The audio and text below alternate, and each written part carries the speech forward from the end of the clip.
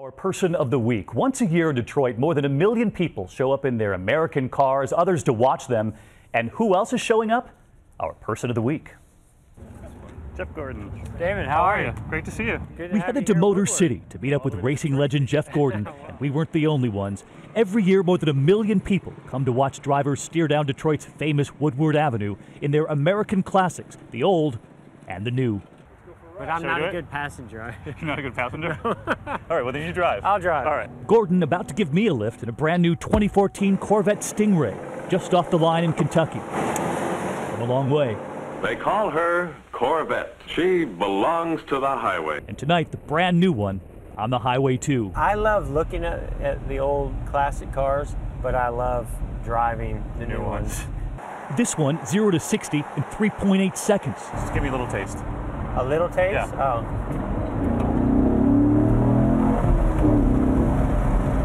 Now we got to find a place to brake and a place to corner. A place to brake and corner. We found a corner all right.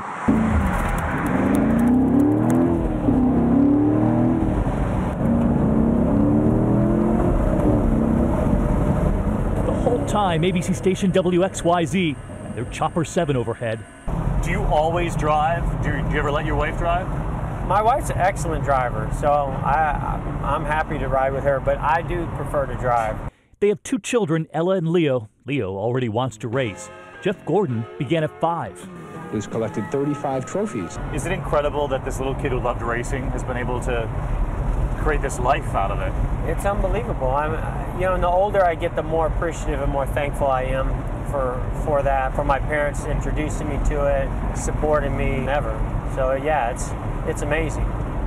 At 42 now, he tells me there's still a learning curve for him with all the new technology. I didn't have a clock to that.